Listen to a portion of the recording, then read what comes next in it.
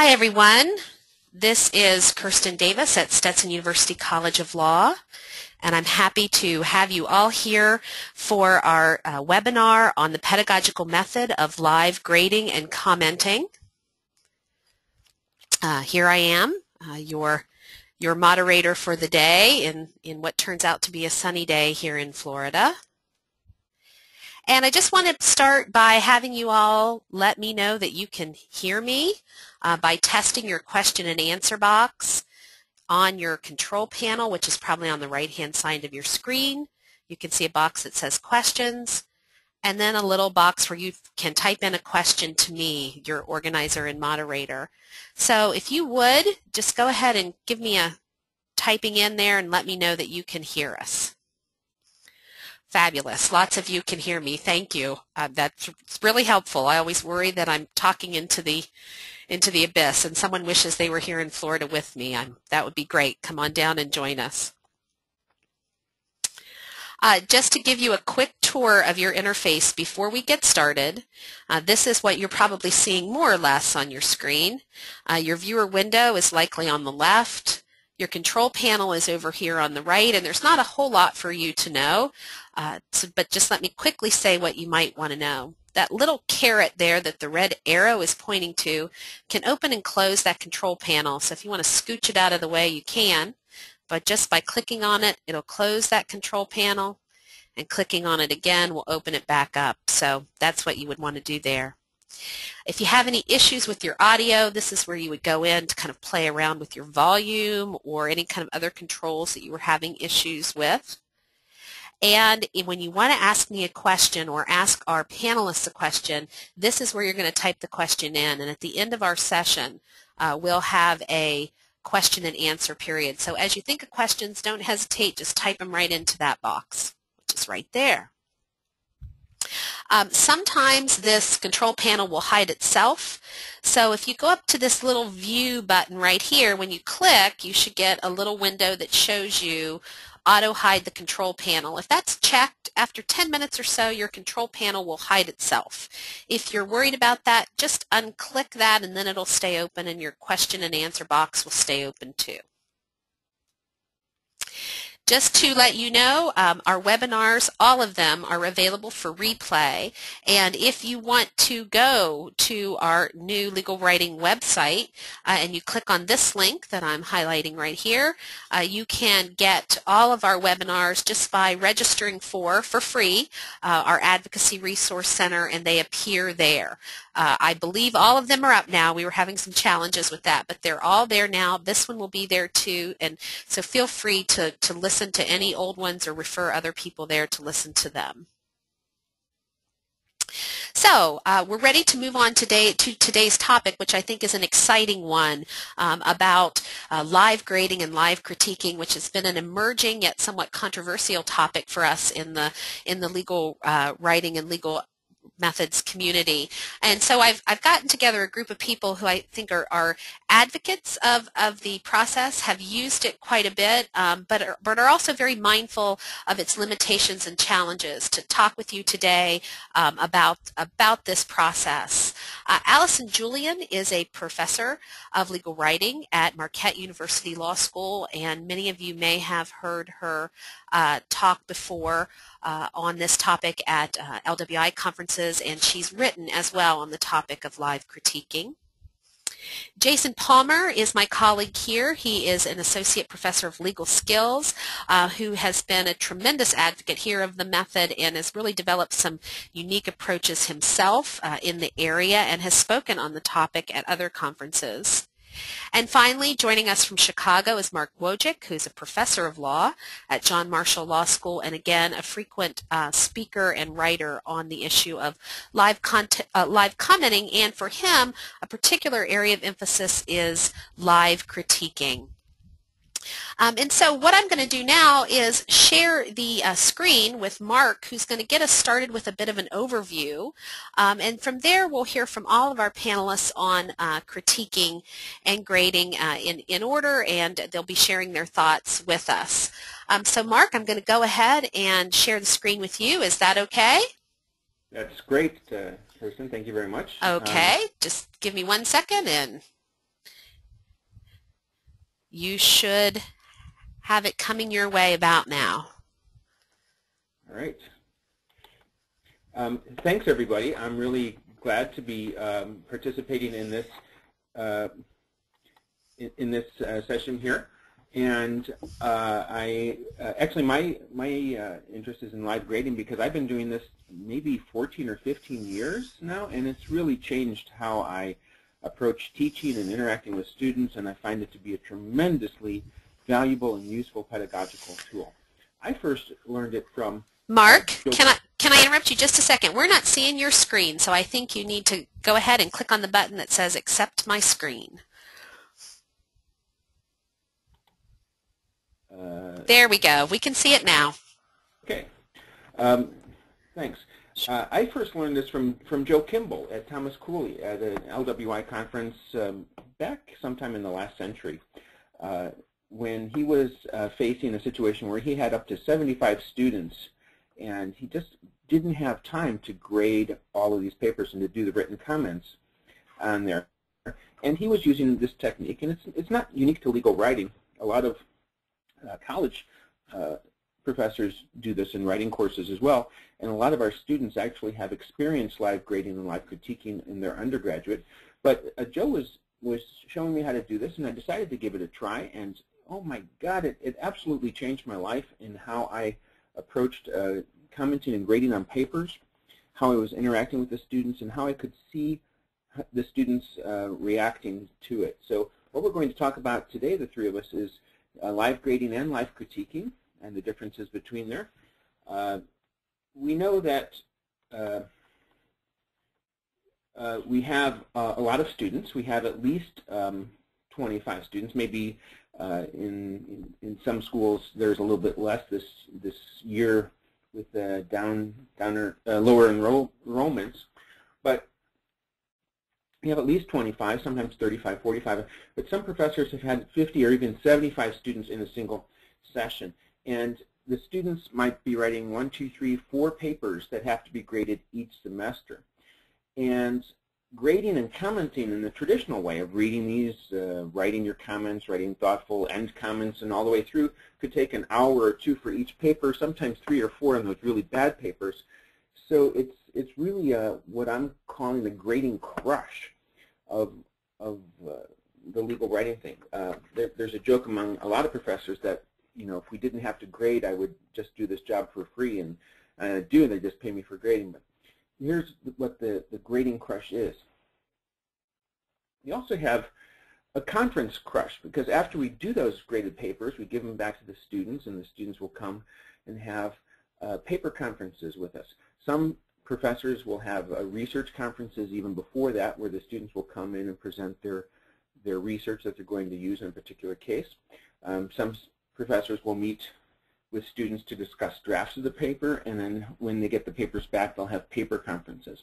And these paper conferences and all of these conferences take up a great amount of time during the semester. We are constantly meeting with students, and that's why we're teachers, but it takes a tremendous amount of time.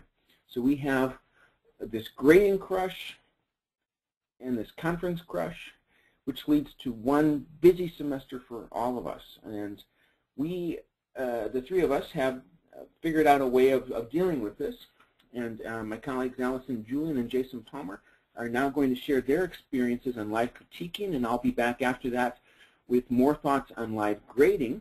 But before we do that, we want to ask you a question about whether you are most interested in live grading, in live critiquing, both, or you're not sure. So I will put this back to Kirsten.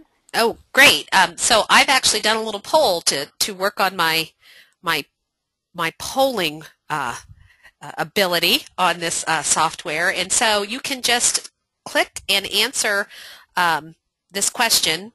And I phrased it a little differently. Sorry, Mark. Which do you anticipate you'll likely use in your course? Grading, critiquing, both of these, or not sure if either one of these would work in my course? Just to get a sense of where you are. So I see. Great job. You're all answering, and in just a moment I will close the poll and share it with you. So okay. So here we go. I'm going to close the poll. share it with all of you. Look at this. I'm getting much better at this. So about half of you might use both of these. A few of you are not sure, and a good solid almost 40% will try to use live, maybe could use live critiquing. Great. Well, that then leads us to Allison and Jason. I believe Allison's going to talk with us first. Is that right, Allison? About That's right. your method of live critiquing. So let me share the screen with you, and it should be on its way.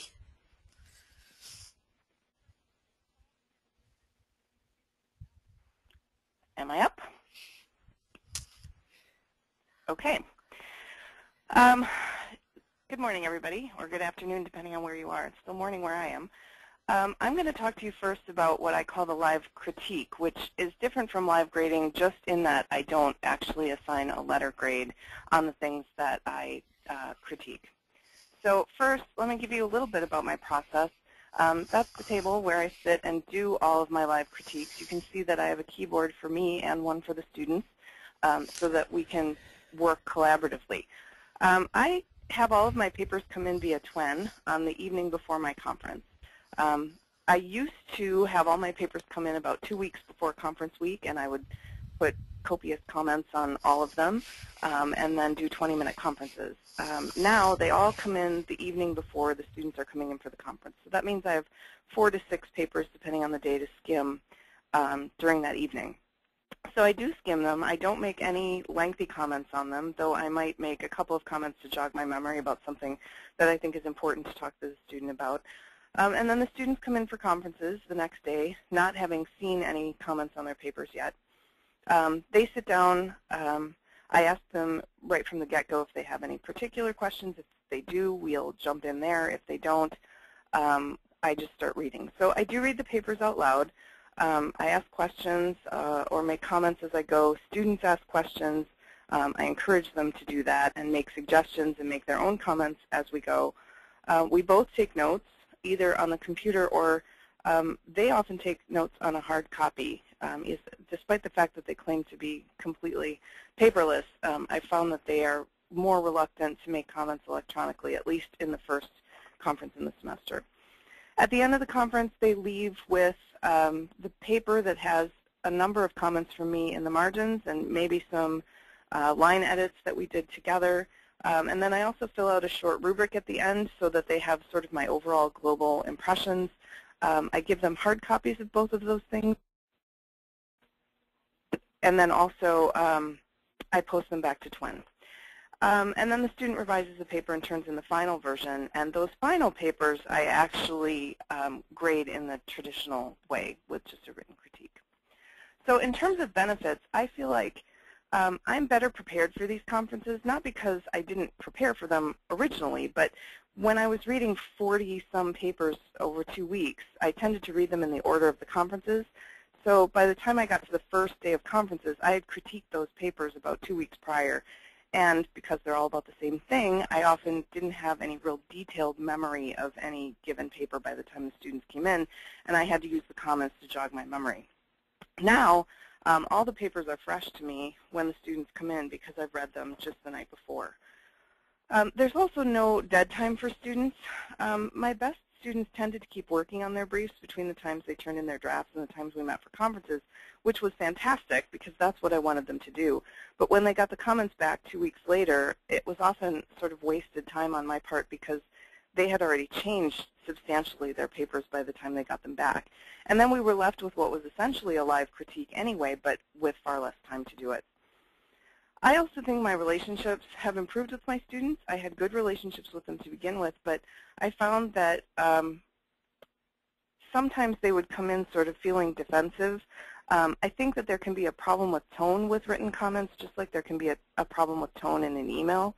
I never try to make snarky or sarcastic comments, as I'm sure none of us do. And I always tried hard to include positive comments as well as critical ones, but students always seem to focus on the negative and not the positive, and they would often come in feeling defensive or defeated when they had read my comments before the conference because they just didn't somehow notice the positive ones. Now we talk through the comments as I make them, and the students can hear my tone as we work together, and they can see that I'm really working with them collaboratively and just trying to help them improve their writing. And it makes for a more positive and collaborative experience altogether. I can also make less detailed comments. I will admit that my comments are still pretty detailed, but because as we talk through them, as I make them, I don't need quite as much detail to make the point clear. And often the student will jump in and say, could you just write this word or that word, and that'll jog my memory. Also, because I read out loud, I found that students can often hear a problem as I read, and I don't need to point it out. They can identify awkward or confusing phrasing or overly long sentences, or they can even sometimes hear a topic shift in a paragraph that they didn't see when they were just reading. And also, I can help the students by the way in which I read the passage. So if I get to a paragraph that's one big, long sentence, I take a deep breath and I read the whole thing without a pause. And they can hear that that's not workable. Or if I find a passage that's confusing, I can read it and just pause at the end. And usually the student will look at me and hear the pause and understand that I was confused by something and jump in and work to explain it. I think the most important point for me is that I no longer guess at meaning, and that was the most frustrating thing for me when I was grading drafts before. I often found myself writing comments that said something like, it looks like you're trying to do this here, but if you were, it didn't work, and probably because of this reason, and try to do this to fix it. But if I was incorrect at the very beginning about what the student was trying to accomplish, the entire comment was a wasted effort, and the student would come in and say, well, no, that's not really what I was trying to do. And so I had spent all of that time and effort doing something that wasn't productive for the student. Now I just say, I'm not sure what you were trying to accomplish in that paragraph. Can you help me? And we go from there. We may draft a thesis together or move some things around. And finally, I think students better understand a reader's needs. If they watch me work my way through the paper, they can see firsthand what trips me up and what makes my life easier as a reader. They can tell that transitions and really solid thesis sentences help me get through more detailed explanations that follow. They can see that imprecise or missing transitions or bad thesis sentences that are too fact-based or are redundant stop me and make me go back and try to figure out where I am. So I think they get a better feel for how their writing affects the reader. So those are what I would consider the main benefits. There are certainly drawbacks, as there are, I think, with any method. I do think there are probably some students who process information more slowly and might benefit from a written critique before the conference, but for what it's worth, I've never had a student ask for comments before the conference or complain about the method either to me or in my evaluations. Yet I do imagine that some students benefit from digesting the comments ahead of time. Also, some legal writing professors may need more time to process the writing and make comments rather than doing it live. I don't think I would have been great at this method during my first few years of teaching because it took me a while to figure out how to diagnose what it was that I was seeing and make a comment that was responsive. I was about 5 years in, I think, when I started doing this, and I was able to do it then. It's easier for the first couple of times if you're working with a problem that you've done before so that you have a better sense of what you might see. Also, I don't get to read all of the students' papers before I begin the conferences, and I found that helpful in the old method that I used so that I had a sense of what the common problems were. But even with just reading 4 to 6 papers the first night, I still get a sense of where students are going to struggle. So that hasn't been a big problem, but it is a slight drawback. I also have to cancel more classes to make room for conferences. My conferences are 45 minutes to an hour. So I really haven't decreased the amount of time I spend critiquing and conferencing, but I've reallocated the time. I used to spend about an hour or more critiquing and 20 minutes conferencing, and now I flipped them, and I spend maybe 20 minutes skimming and making a few comments and an hour during the conference. And I think that allocation has been more helpful in a way that I think justifies canceling the classes. I also try to schedule some of the library lectures during those conference weeks, and I use a lot of webcasts for topics like citation or sentence structure, grammar, those kinds of things. And I assign a lot of those webcasts during conference weeks to make up for some of that time. I can only cover about 6 to 8 pages in an hour-long conference, particularly in the very first conference, but I don't tend to assign much longer briefs anyway. Mine usually have a 10 or 12 page limit, and I generally read just the argument section in a live conference, so if we have time, I'm happy to read the other pieces as well.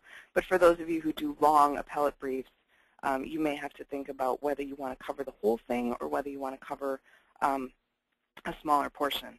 And then I don't assign grades. I have a curve that I need to comply with, and it just takes me a while to figure out where that curve is going to shake out. So I don't assign grades. I'm going to listen carefully again to Mark and see if he can tell me how that might work for me, because I would love to be able to do that for final papers too. But for me, I haven't figured out a way to do that effectively in my system just yet. So those are the drawbacks. But again, I think the benefits so far outweigh the drawbacks that I've consistently stuck with this live grading system, at least for my drafts. Again, I don't do it for final papers, but I do live grades for each of my rough drafts.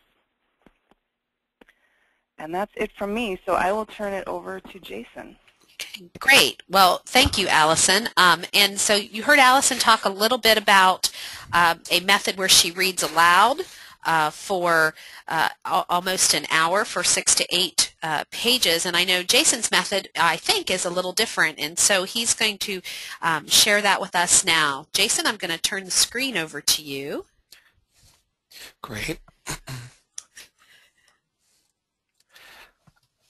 Okay, hopefully everyone can see my screen at this point. I do agree with Allison, a lot of the things she said and a lot of the processes. I'm going to talk a little bit about my approach to it, and again, I do live critiquing. I do not do live grading either. I do it at early stages of the writing process because I feel it's important to have that one-on-one contact with the student early on. I think the conference gives us an opportunity to sit down with the paper and really walk through the pieces of the analysis, the way the student's thinking, how they're putting that on the paper, focusing on the structure and the organization of the paper. And I should start off with a caveat that some of this depends on whether you're teaching RNW1 or RNW2. I use live critiquing both in RNW1 and in RNW2 for my first written submission from the students, so their first argument section of a predictive memo or the first argument section of a persuasive memo. Both of those I limit it to 1,800 words, so it comes out to be roughly 5 or 6 pages, and I do 30 to 40-minute conferences. RNW1, I'm focusing in the conference a lot on basic, are they getting the idea of rule synthesis? Do they have some idea of what the case explanations are? Have they used effective cases, the cases effectively? Do they start having some analogical reasoning and explain the analysis? Similar in the persuasive RNW2, I'm focusing on some of the same things, but we're also talking about structure and organization and style and persuasion. And you can accomplish all these things, I think, in a conference when you have the students right there with you and you can actually look at the papers together.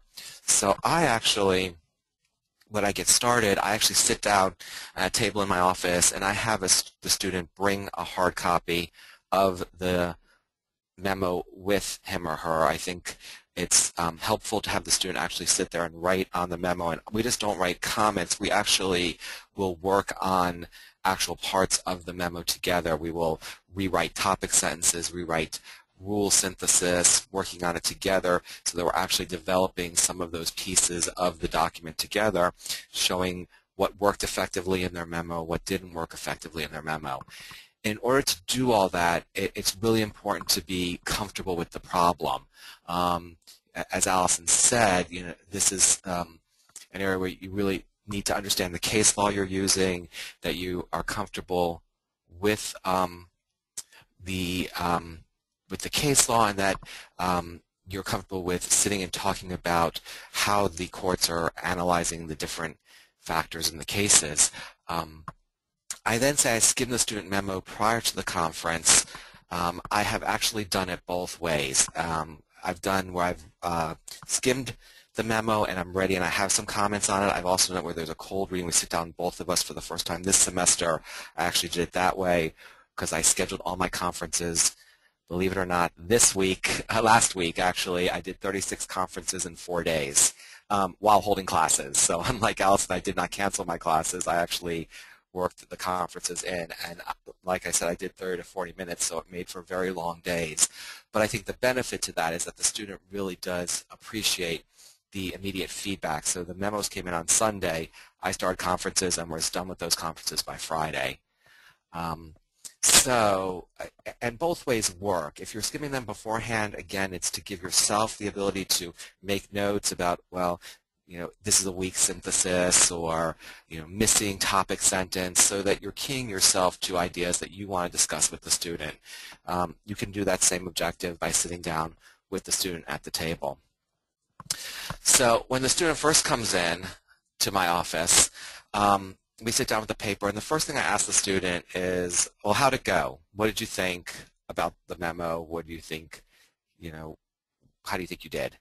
And I always get the response of, oh, it was okay, or, oh, it wasn't so bad, or, wow, it was a lot harder than I thought it was going to be. And I try to dig down on that a little bit. I say, well, what did you think was okay? What did you think you did well, or what made it harder than you thought it was going to be, to try to get the student to start thinking about, well, I really struggled with structure, or I really didn't understand what the rules of the cases were, so I really couldn't get them down on the paper the right way, or I really had a hard time using multiple cases to prove one part of the analysis, the sub-issue. And I take notes on that as we're talking so that I can bring those ideas back as we're going through the conference. And then I basically walk through the paper with the student. I start off by saying, and I use TREAT as my paradigm, so TREAT being thesis, rule, explanation, application, thesis, conclusion. I know we all use different ones, but for me, I just like the students to think about theses and topic sentences and theories of their case, especially in persuasive writing. So I'll talk to them about, well, how did you start your memo? Did you start with a roadmap? And we look at the beginning if there's a strong thesis and a strong rule statement. And we basically walk through the parts of the memo step by step, talking about the different sections. We get to the first sub-issue. I say, do you have a topic sentence to explain what the point of the paragraph is here? Do you go through and provide a sub-rule?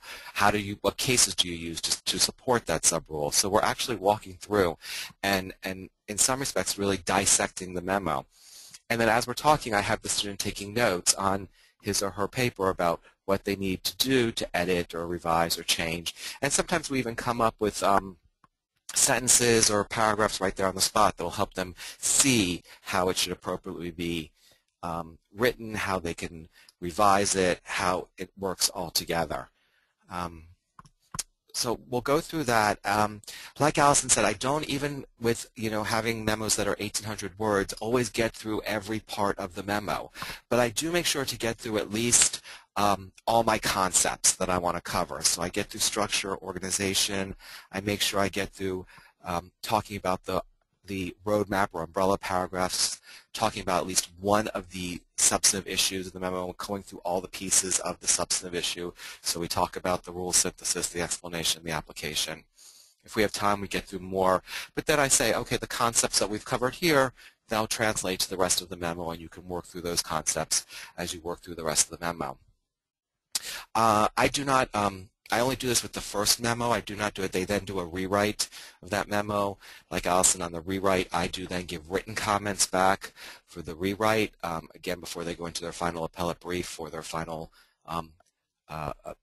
objective predictive memo in the first semester, so that they have some written comments and the rubric that I provide also with my comments on it after the full rewrite. So that's my process. The student reaction for this has been extraordinarily positive. The feedback I get is the students inevitably ask me after the first conference, are we going to do this again for the second memo? And again, because it is incredibly time intensive to set up all these conferences, it's hard to schedule 36 conferences in a week.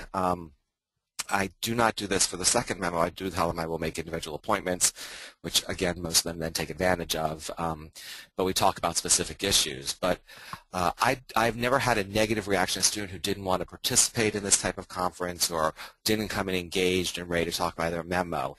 Sometimes it takes a little digging, and you have to prod a little bit to get the student moving in the direction you want. But I ask students afterwards, and some of the comments I got are up on the screen. For those of us who learn by actively working through problems, it was one of the better exercises I've done this semester.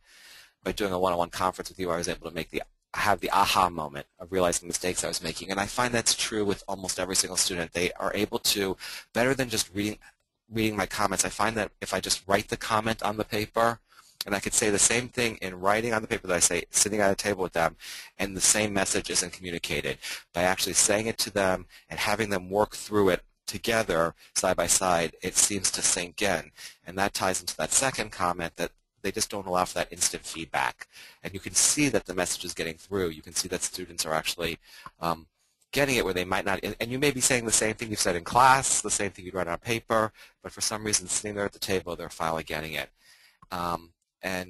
Most importantly, I think this third comment, it's not that one-way street of constructive criticism, that third comment, where I think some of our students view feedback and comments on the paper not as constructive criticism or a way to help them move forward, but it's actually, they see, you know, the pen on the side or the pencil marks or whatever, and they just immediately have that defensive reaction to what's written on the paper, whereas I've never had a single student in a conference in the room with me act defensively or be defensive when we're talking, when we're having a conversation about the paper, as opposed to reading.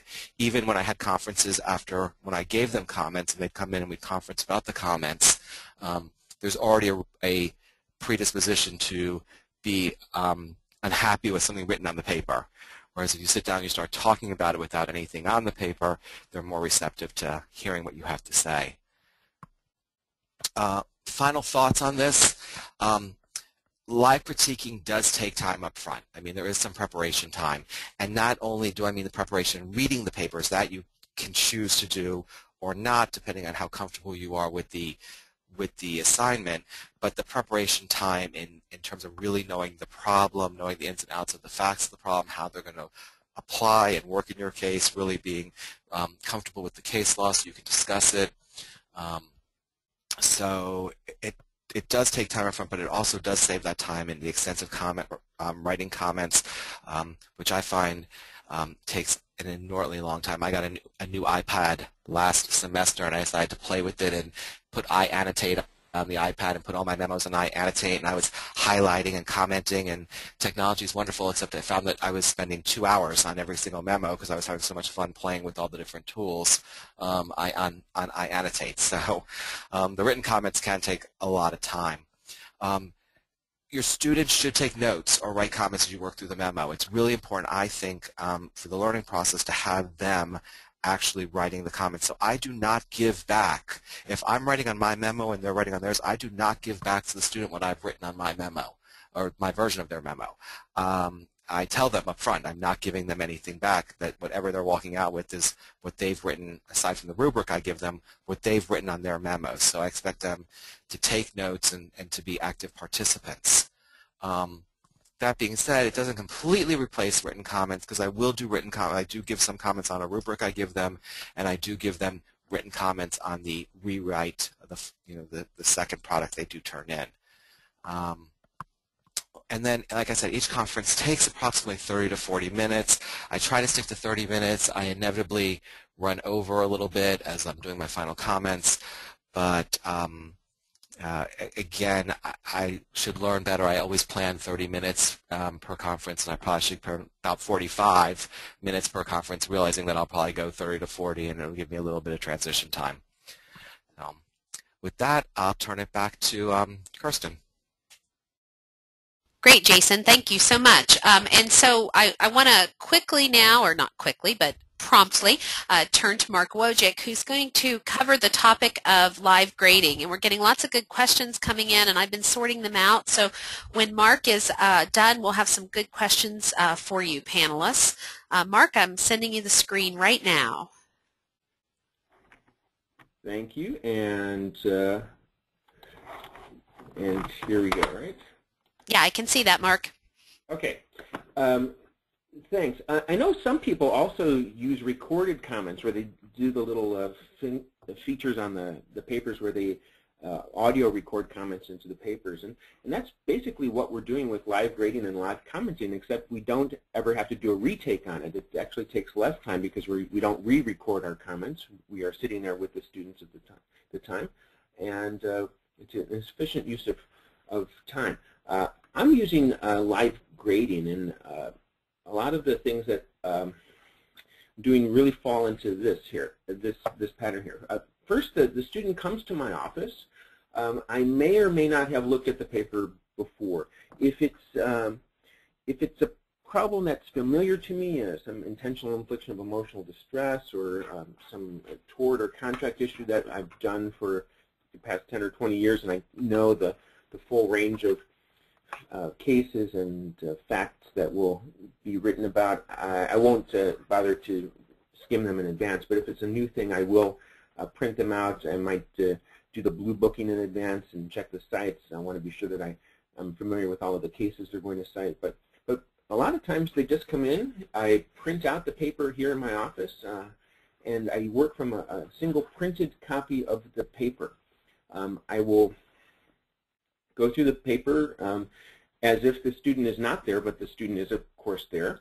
And I'm saying, look, you're going to get to see the reactions of a reader to your writing. So you'll see if I'm confused, you'll see when I'm understanding something, you'll see when I like something, you'll see what works, what doesn't work, you'll see ambiguities. You will get to see the reactions of a reader. And I will make written notes on the paper. You can also take notes on your own sheet, or I may stop at any point and say, do you want to write anything down? Do you want to write in your words how to rephrase this? So instead of me doing the comments, they're writing their own comments, and I can see what it is that they are understanding and learning and taking from my comments. And at the end, I do let them have that paper. They get to keep the paper with all of those written comments on there. Actually, I never want to see it again in my life, but they walk out with it, and then I would do a rewrite or the next paper. At the end of that, I do assign a grade, or what I actually move to is the points. The first paper maybe 25 points, second 35, 45, 55 points, whatever it is, and a certain number of points based on the rubric, based on what I'm looking for in the paper. I've never had a grade challenge. I've never had a disappointed student, and students understand exactly what grade they're getting and why, and it's been a really interesting process of interactive learning, because I can see that the students really know what is happening when we're doing this live grading.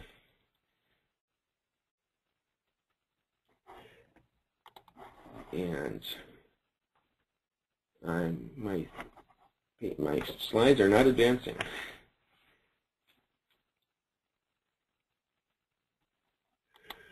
Mark, just give it another click. Sometimes there you go. Sometimes it takes a click or two. Thank you. Some of the benefits of doing live grading is that it actually combines the time I spend grading with the time I spend in paper conferences. Where before I would spend 2 to 3 weeks grading 25, 35 papers, whatever it was. Now I can do in 2 to 3 days. And it's an amazing amount of efficiency for me to be able to do that. I don't cancel any of my classes. I make time for these paper conferences, and the students come in and we do them. I may do 5, 6, 8 in a day, but I can get through them usually within a week, sometimes much faster than that. It's an amazing benefit to have a lot of extra time in the classroom and in my life. I'm able to focus more on teaching additional research skills and other things that I want to do in the class. When I'm giving these comments, I can see whether the student understands. I can see whether the student is sharing that understanding. Allison was saying that she would read out a paragraph or a sentence to the student and see that this student will see that she's not understanding something. Sometimes I'll have the student read that sentence or paragraph, and the student will, on their own, see that there's some problem with that and figure out how to fix it. With the written paper, sometimes I will take the written paper and turn it upside down and have them write a new sentence without looking at what they wrote before on the back of the paper, and that's also another really good technique that I've found. Students really like getting quick feedback on their papers. They've written them. They're used to instant everything. They don't want to wait 2 weeks for their grades and their comments. They're moving on. They really appreciate seeing the actual reactions of readers. They understand that when they are going to be in a law firm or presenting a brief or motion to a judge, that there's a real person reading this and that they have to be aware of that reader expectation. And I let them ask questions along the way, or actually explain their reasoning or on particular points that might be eluding me during the conference. My view is that students learn more and retain more from the live grading experience. This is a good experience. They see what's important in legal writing. They see that everything matters, that it all works together, that every part of the memo is important, that it has a function, that it's a useful document, and I believe that this is a really good teaching tool. There are some fears and limitations that people have about using live critiquing and live grading, and I just want to go through some of those now. One is a fear that students won't like this technique. They'll be afraid of it. They'll think it's weird. They are not used to going in and having someone read their paper in front of them. I felt this way very early on when I was doing this, and said, oh, I'm just going to do this on a limited basis and just did it on rewrites to start. So I know that those papers would be pretty good. A lot of the problems would be solved. It would be easier for me because I'd be very familiar with the documents already. But I found that students really loved the live grading technique, and they wanted it on all the papers. I do traditional grading still on the very first draft, but after that I do live grading on all of the papers. Sometimes maybe not the last one. It depends on when we end in the semester and when their final exams are. It's just a matter of scheduling or not. But for all of the papers, I try and do the live grading, and students really love it. That was my impression, and I wanted to check that. So I had one of my research assistants go and interview students who had taken my class and who had experienced live grading. We did this in 2008 for the popcorn session I did in Indianapolis at the LWI meeting there. And you can see those answers at the SSRN link there with students saying that they really enjoyed it, that they learned a lot from it, that they wanted it on all their papers. They might have been a little bit ambivalent at the beginning, but they really enjoyed the learning process and they wouldn't have it any other way. It was a great insight for me and a bit of a confirmation that this was a great tool and a great thing to keep doing. Another fear is that when you're reading the papers live and commenting or grading on them, that you won't know all of the cases that are being cited. So to combat that, you can look through the papers in advance. You can just see what cases they've cited. You can read those cases, be sure that they're cited correctly, that the quotations are correct. You can do that in advance. All of the live grading doesn't mean everything has to be live graded. You can do a little bit in advance, especially if it's material or cases that you might not be familiar with. Another fear is that you might just run into something completely unexpected while you're doing the live grading. And I think there's two things you can do in that situation. One is that you just say, hey, I wasn't expecting to see that, and you can take a minute to figure that out, or you can say, let me think about this for a while. You don't always have to assign the grading in a live grading thing. You can say, this is a different situation. I want to think about this. I want to look at this and figure it out. Other situations that you might run into is maybe you see some possible plagiarism.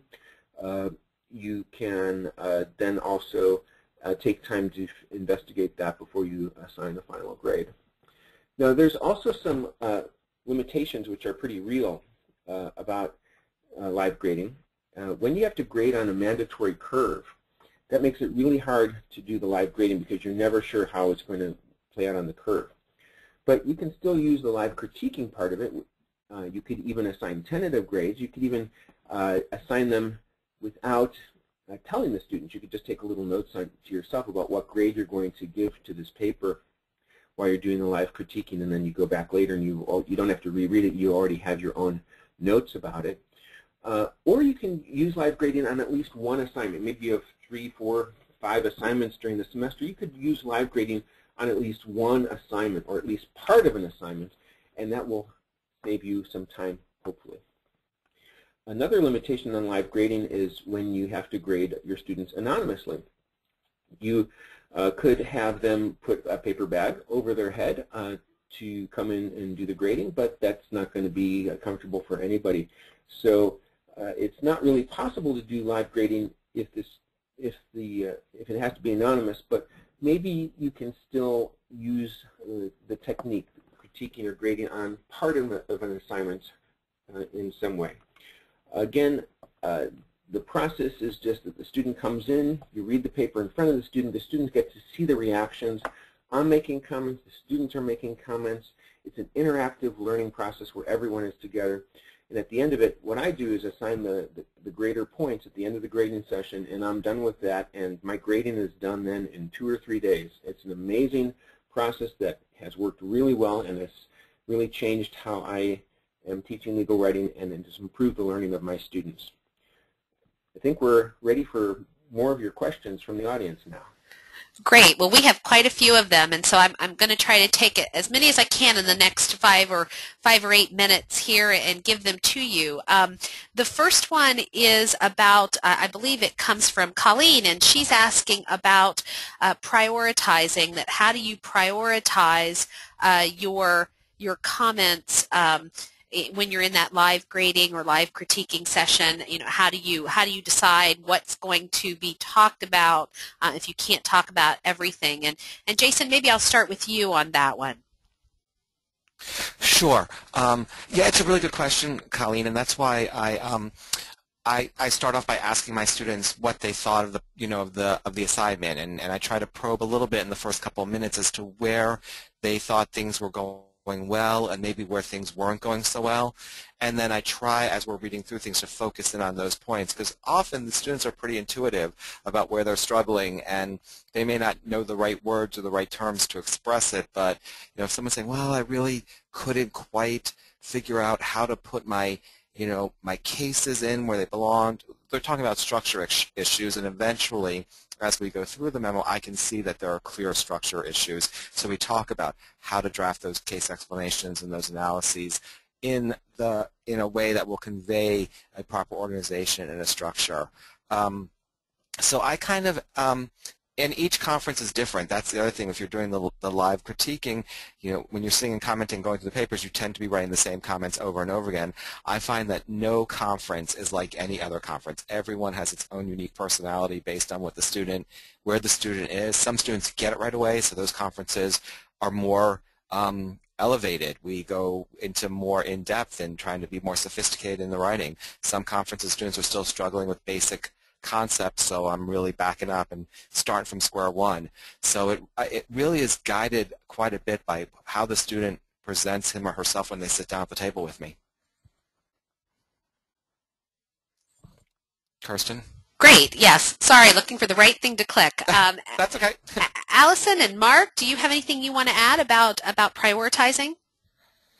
I would just say that because I do this on all rough drafts, my rubric sort of informs them what we're going to really focus on, and I tell them that ahead of time. So like Jason, I spend most of my time on analysis, large-scale organization, CREAC, that kind of thing. But I will, so it gives me an opportunity to take one paragraph if they're having a lot of writing difficulties and say, let's look at the sentence level issues in this one paragraph. And it gives us a chance to rewrite some things too. So I think I tell them always that on a very first rough draft, we're really focusing on analysis and overall organization and not so much on grammar and citation and sentence structure and those things. But again, as Jason said, if the draft is better, we can look at some of those other things as well. Great, and I'll just add my 2 cents before going to Mark. When I use this method, I often have my teaching assistant give some written feedback that I, of course, look over on citation, for example, and then students do get that feedback as well, but I don't have to focus on it in the session. Mark, do you have anything to add, or I can ask you the next question, which is really directed? I think my reactions are pretty similar to Jason and Allison's. Good. Well, then I'll leave the line open for you because we've gotten lots of questions on grading and students who argue about grades. And I can't really find the, here's one from Elizabeth.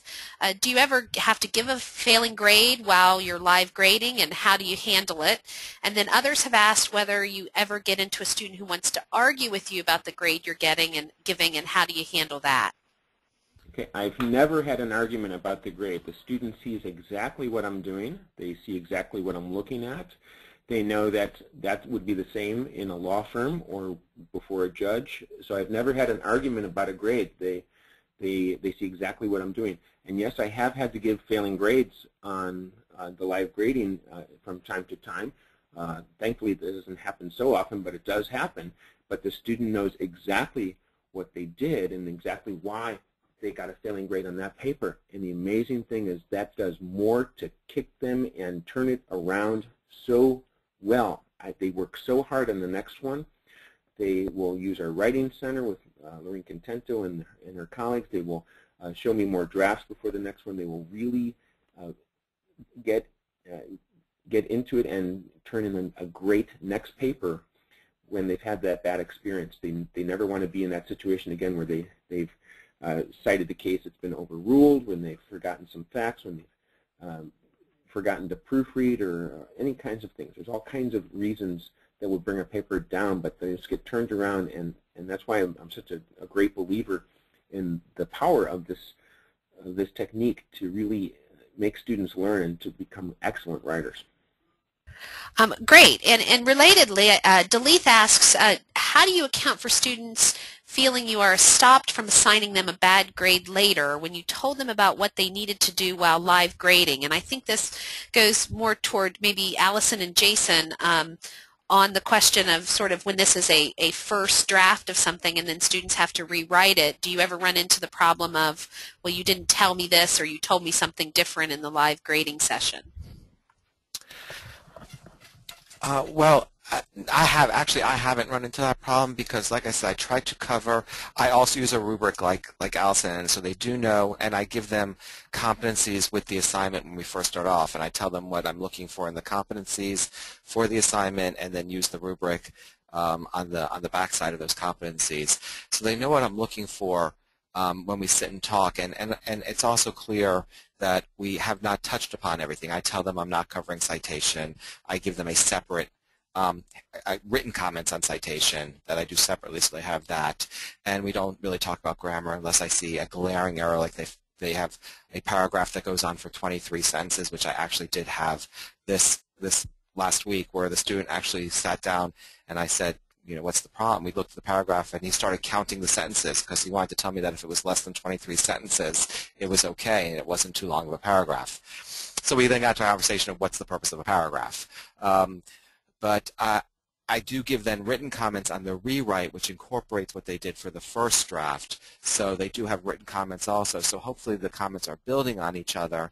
And I haven't had a situation where students come back and say, well, you never told me that I shouldn't do this, or I should have done this, and therefore, you know, I feel like I've been disadvantaged. I've never had that problem either. I do make a note right on the bottom of my rubric, and I tell them in class, there's no way, even in 45 minutes to an hour, that I can comment on every possible thing in their entire paper. So just because I don't comment on something doesn't mean it's perfect, but I've never had them challenge me. Jason, we just had a quick follow-up question. Can you just explain quickly what you mean by competencies that you hand out in front of the live critiquing session? Sure, absolutely. So when I give my assignments, any written assignment, I tell them exactly what they're going to be accomplishing in this assignment. So for instance, I may say, you know, competently draft rule synthesis, use multiple case authorities to detail the rule of law, effectively analogize and distinguish case law from facts. So it's usually in an assignment I have 7 or 8 or 9 competencies, objectives for that assignment that's clear, and then you know, and there'll be, you know, standard ones, uses proper Allwood citation, because we use the Allwood manual, use proper Allwood citation, properly uses punctuation, grammar, proofreads documents, some of those things. And then my rubric tracks those competencies, those objectives, to show them where they are in meeting those objectives, whether they are beginning, developed, proficient, accomplished. That's how I break up my rubric, to show them where they are in meeting those objectives, those competencies. Great. Is that helpful? I think that explains it. Thanks.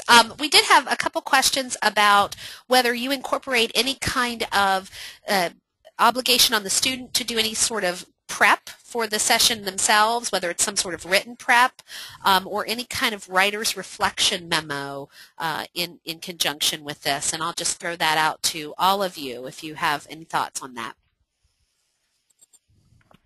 I have not done that. I think it's a good idea, and I've thought about doing it. I don't require it particularly for the first one because my students are usually pretty nervous coming in for the very first time to sit next to me and go over their writing, which they're pretty defensive about anyway, because it feels so personal. So I have not, but I think it would be a good idea. I used to ask them to bring 3 questions with them that they want to discuss during the scope of the conference, and what I'd find is some of them would, some of them wouldn't, some of them wouldn't really have thought. They'd scratch something out of the paper right before they walked in. So I think the better approach is when they sit down to push them a little bit, say, what'd you think of the assignment? How do you think you did? What'd you like about it? Something like that, that then develops those 3 questions or those 3 things you want to talk about. I've given them author reflections after the conferences to talk about what they want to work on and improving towards the next writing assignment. I didn't do that this time because I often find that comes out during the conference, and what happens is what they do is they write on paper what we just talked about in the conference. I don't give them any extra work for the conference because they have just handed their papers in a day or 2 before. I'm able to get most of these papers graded the same week that they turn them in. So it's limited the need to have an extra assignment. This is Kirsten, and I'll just throw in one thing that I've sometimes done is when they hand in their paper, then that same day when they come to class, I give them sort of a reflection piece that asks them about their process. How many drafts did you write? When did you get it done? When did you start researching? And they turn that in, and sometimes if I've got a student who's really struggling when they come to the live conference, we can talk about that process, and oftentimes their answers to questions about when they started or how many drafts they wrote or what they thought were the most problematic areas often give us some ways to address the issues that they're having without me having to ask a lot of questions. They've already answered some of those for me. So that sometimes works. And then I think this will probably be our final question because we are I think now, yes, just right at our time to conclude. But someone asked whether you record the conferences and so that students can use it later. And if so, how do you do that? I do not, though I've had some of my students come with recording devices on their computers and ask me if they could record it, and I've always allowed that. I had the same situation. I do not record them, and this last week was the first time I actually had a student walk in with his iPhone and say, do you mind if I record this as we're talking? And it took me aback for a second because I had never even really contemplated. I had thought about whether I'd want to record them, and I decided I didn't. But I don't know why I never thought about a student asking me for permission to record them. And I did the same thing I asked. I said, sure, if you want to record this. He said it's just easier for him. He can go back and listen to what we talked about in addition to his written notes. So I did let the student record that conference. I don't do that. Of course, I would make an exception for situations with disabilities and other special situations, just because I want them to learn how to listen and be sure that they understand everything. In a law firm, they're not going to be able to record the partner going over the memo with them, and they wouldn't want to do that. I go slowly through the memo, and I won't move on until I'm sure that the student has understood the point that we are covering, either with my notes or their own notes. So hopefully they are learning how to do that without the need for going over it a second time in the recording. They can always come back and ask questions later too, though. Great. Well, I think this has been a really super session, and I appreciate the panelists sharing their time with us today in what are some very busy conditions that I know lots of people are right in the throes of that mid-semester grading. And thank you, all of you, for joining us. Nearly 40 of you joined us today, and feel free to refer your colleagues to the recorded session. As you leave today, you'll be asked a couple of questions about how you liked this webinar and if you have any ideas for us for future ones. But that does it for us here. Thank you again to Allison, Jason, and Mark for doing a wonderful session today, and we look forward to having you join us again. And everyone have a great day out there doing lots of commenting and critiquing, however you do it. Thanks again. Panelists, I'm going to log us off right now. Thanks, Kirsten. Thank you. You're welcome.